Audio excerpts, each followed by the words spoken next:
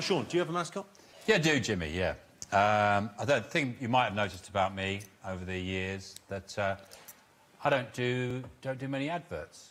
Do you know what? I've noticed that, yeah. And it's not an ethical, it's not a moral thing. I just have never found a product to which I feel I can really commit myself.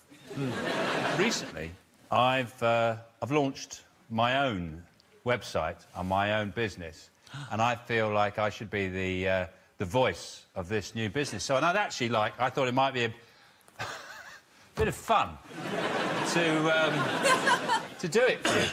For you tonight. So I'd like to record my ad for you with the voiceover. OK, let's do this. Let's do this. Need some money? Got an old canal boat lying around? Then phone me, the captain, and I'll turn your floating rat trap into hard cash or gold.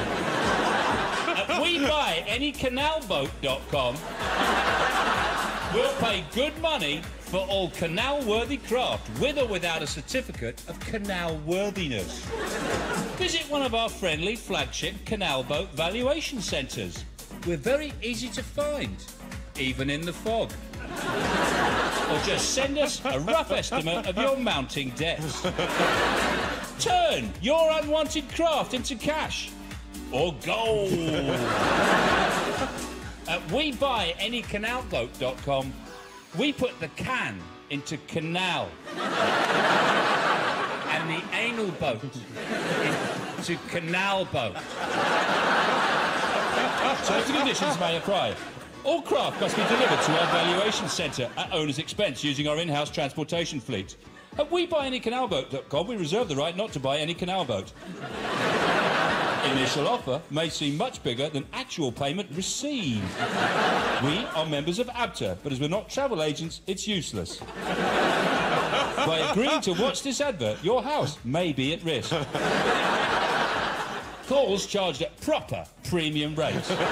Callers must be 8 years or older and do not need the bill payer's permission. Just pick up the phone, dial the number, and then go out and play. Nothing the captain says, does, writes, or thinks is legally binding. Sean, let's have that,